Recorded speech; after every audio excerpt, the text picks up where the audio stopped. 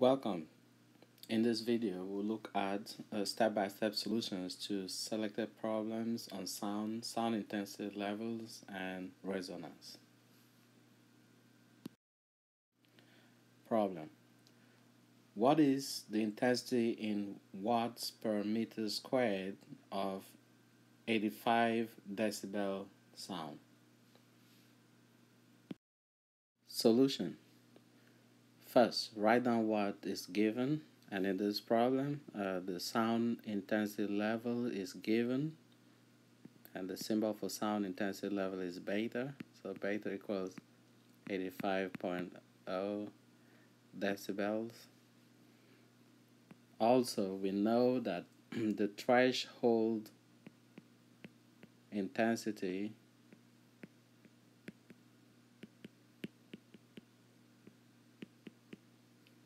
denoted I sub O equals 1 times 10 to the minus 12 watts per meter squared. The relationship between threshold intensity and intensity level is given by this equation. Beta equals 10 log of I divided by the threshold intensity, I naught. And take note, the base of this log is 10. So our goal is to find I. So how do we isolate I in this expression? The first step will be to divide both sides by 10, and we would end up with beta divided by 10 equals log I divided by I naught. Okay, and remember the base is 10. So this means that I divided by I naught is equal to 10 raised to the power beta divided by 10. This is following the definition of the log function. Note that log of A equals C simply means that A is equal to 10 raised to the power C. That's the definition of the log function. So the next step, I equals I naught 10 to the power beta divided by 10. So this is equal to 1.0 times 10 to the minus 12 watts per meter squared, 10 to the power 85 decibels divided by 10.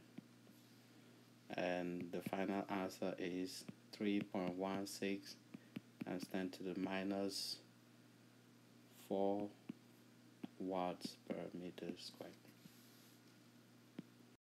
Problem. The warning tag on a lawnmower states that it produces noise at a level of 91 decibels.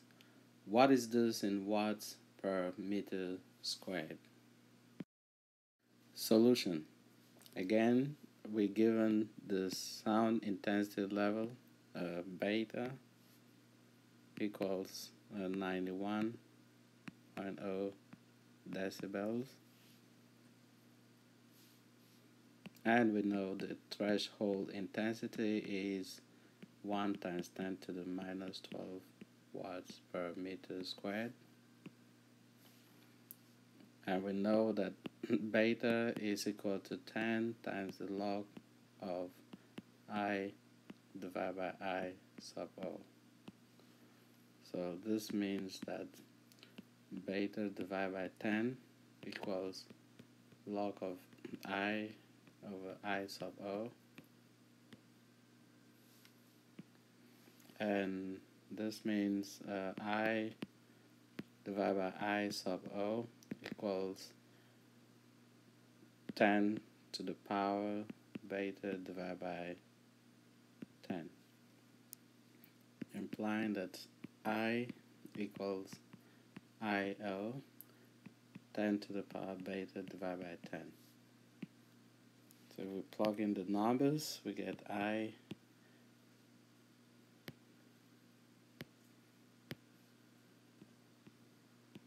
equals 1 times 10 to the minus 12 watts per meter squared times 10 to the power 91.0 divided by 10, and this gives us 1.26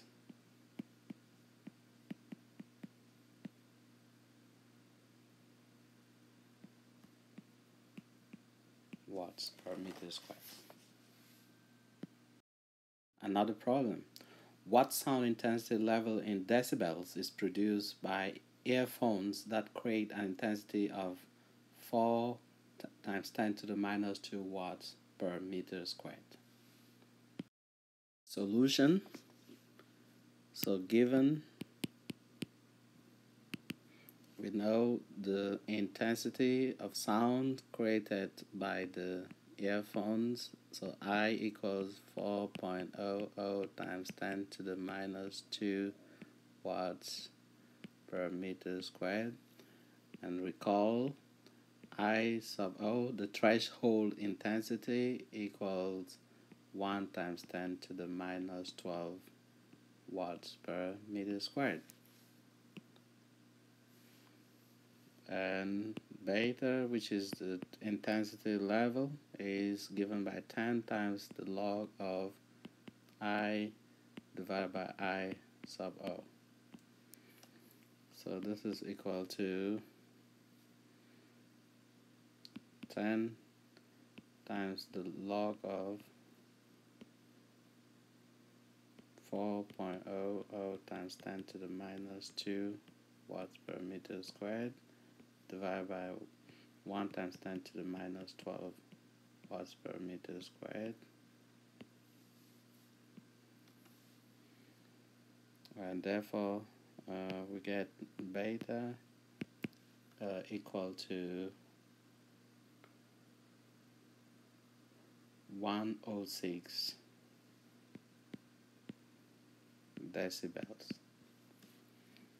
So this means that a sound of intensity 4 times 10 to the minus 2 watts per meter squared has an intensity level of 106 decibels.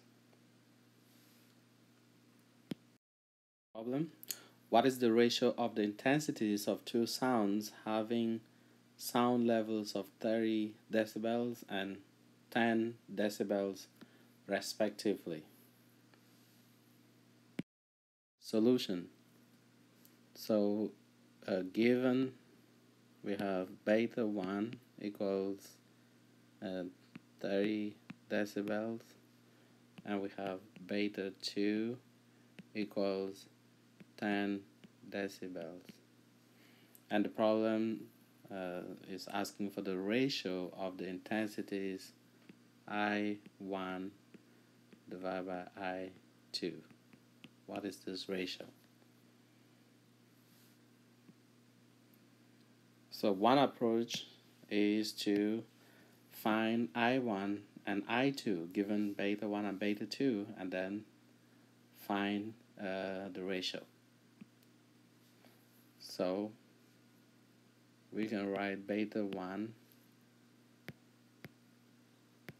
using the equation beta equals 10 log of I divided by I naught. We can write beta 1 equals 10 log of I1 divided by I0. So this means that I1 equals 10, so I1 over I0 equals 10 to the power beta 1 divided by 10, which means I1 equals I0 10 to the power beta 1 divided by 10. Given that beta 1 is 30, so we therefore have I1 equals I sub O 10 to the power 30 divided by 10, which is I sub O 10 to the power 3. Similarly, we can write beta 2 equals 10 log of I2 divided by I sub O.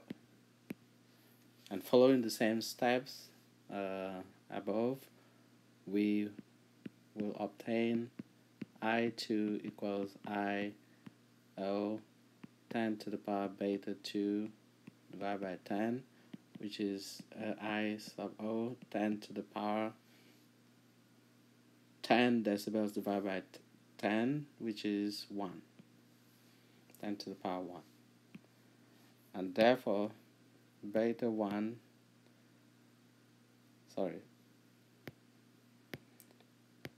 therefore I1 divided by I2 equals I sub O 10 to the power 3 divided by I sub O 10 to the power 1. And this is equal to 100. So therefore,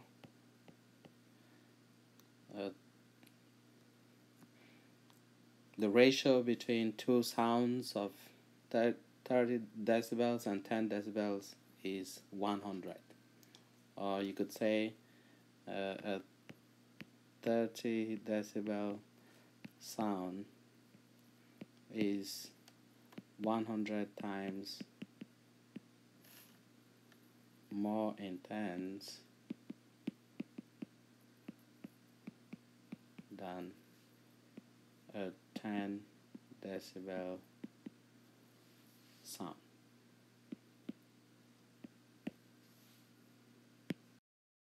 Problem. A showy custom-built car has two brass horns that are supposed to produce the same frequency but actually emit 263.8 and 264.5 Hz. What bit frequency is produced? Solution. So given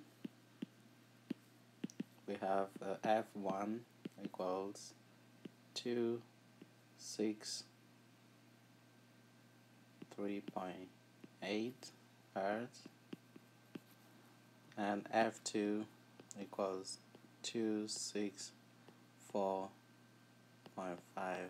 Hz. By definition, the bit frequency f sub b is equal to the absolute difference between the two given frequencies. So absolute value 263.8 minus 264.5,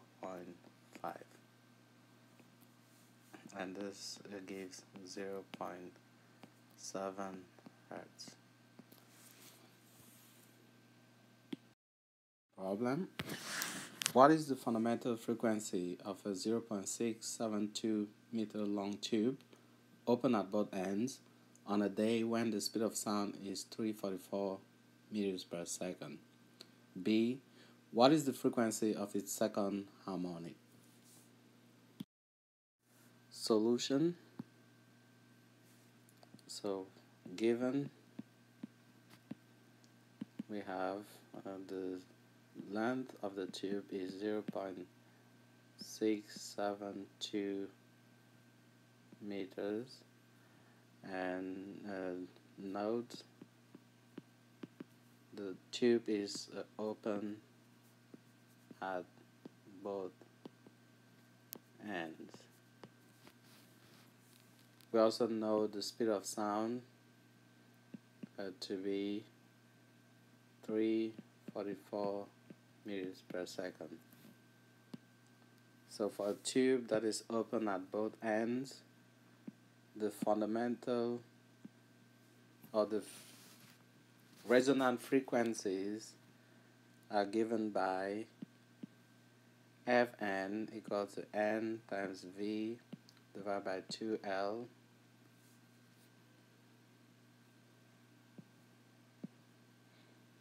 here N equal to 1, 2, 3 for the first, second, third harmonics, and the first harmonic is the fundamental. And so the fundamental frequency F1, that's the first harmonic, would be equal to 1 times V over 2L, which is 1 times 344 meters per second to 0.672 meters.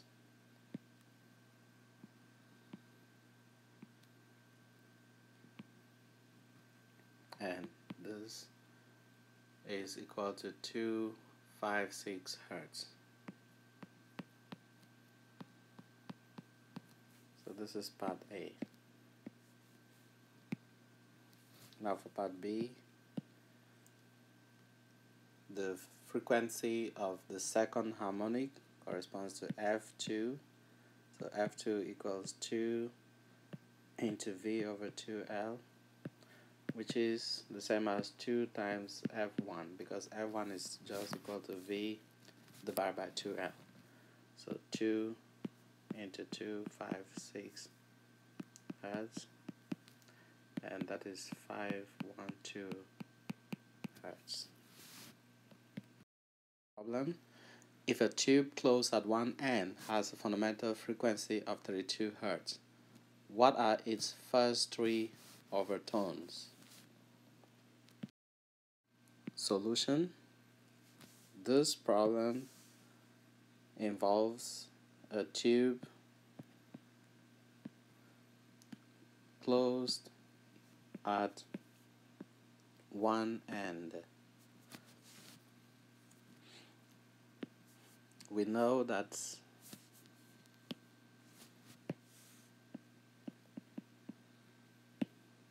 the lowest frequency, the fundamental, F1 equals 32 hertz. And we also know that for a tube that is closed at one end, Fn, that's the frequency of the nth harmonic, is equal to N times V divided by 4L. Okay, and in this case, N is equal to 1, 3, 5, 7, and so on. So F1 equals V over 4L, which is equal to 32.0 hertz as given. F2, sorry, there's no F2 because the next harmonic is the third. So F3 is equal to 3V divided by 4L, which is 3 times F1. The next harmonic, F5, is equal to 5V over 4L, which is 5F1. F7 is equal to 7V over 4L, which is 7F1. F3 equals 96 hertz. F5 equals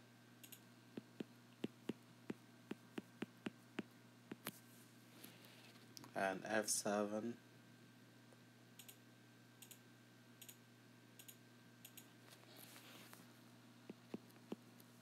224 hertz. So this is the first overtone. This is the second overtone, and this is the third overtone.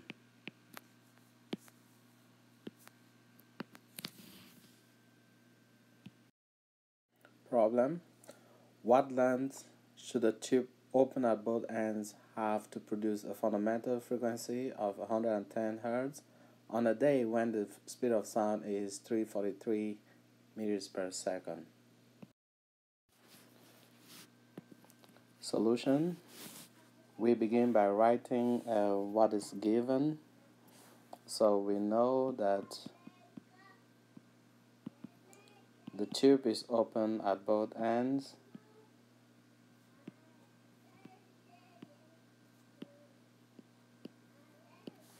We also know the speed of sound is 343 meters per second, and the fundamental frequency, that's the frequency of the first harmonic, is 110 Hz.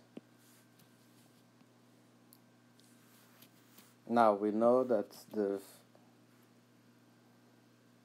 frequencies for a tube open at both ends are given by the general relation n times v divided by 2l, with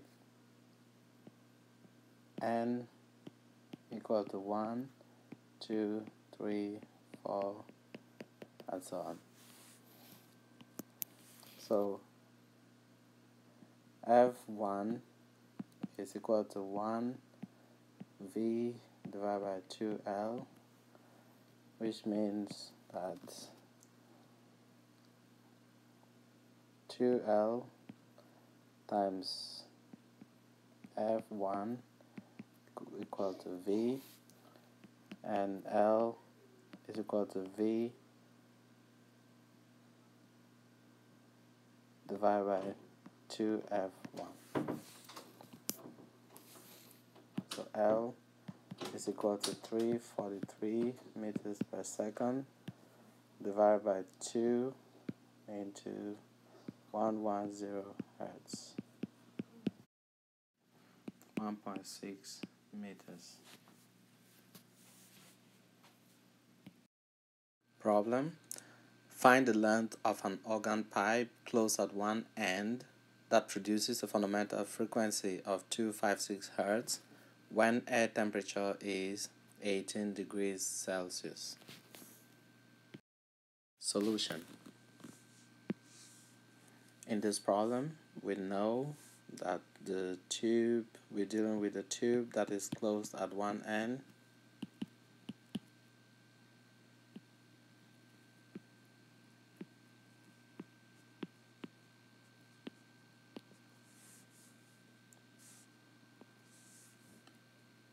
We also know the fundamental frequency, so F1 equals 256 Hertz.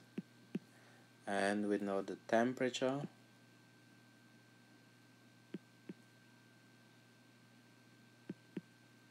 (18 degrees Celsius). Now you may be wondering why we need the temperature. Notice that the frequencies for the different harmonics for a tube closed at one end are given by the equation Fn equals n times V divided by 4L, with n equal to 1, 3, 5, and so on. Therefore, we need to know the speed of sound, and of course the speed of sound depends on temperature, by the following equations. So V equals 331 meters per second, square root of T in kelvins divided by 273 kelvins.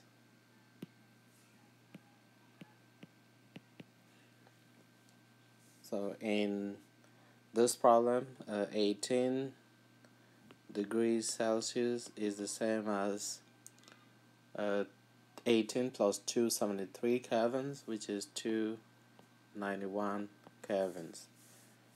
So therefore, the speed of sound at 18 degrees Celsius will be equal to 331 meters per second, square root of 291 K, 273 K, and that is equal to